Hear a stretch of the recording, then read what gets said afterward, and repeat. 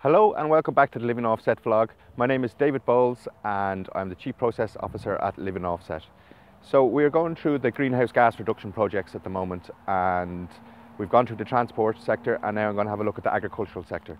So the ag sector is very important and is seen as more difficult to mitigate emissions because of all the biosystems involved. But again, LivingOffset will bring a mechanism or a tool for farmers to receive a revenue stream.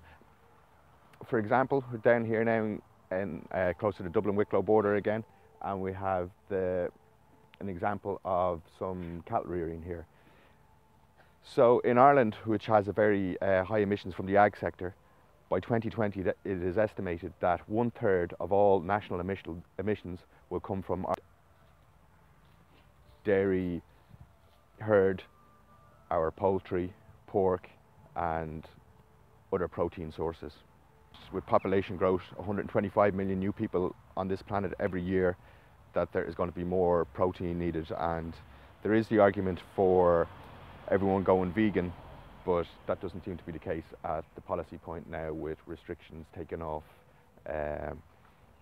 quotas and all. In Ireland that's the case anyway, so with a view to feed a growing population, but we must control the emissions. So this will join the ag sector, the food production sector, directly to the man on the street, the customer, where they'll be able to contribute to, as they offset the emissions associated with their lifestyle, that will be paired with emission reductions from the cattle sector, the dairy sector and all the different other protein sources that we currently rely on.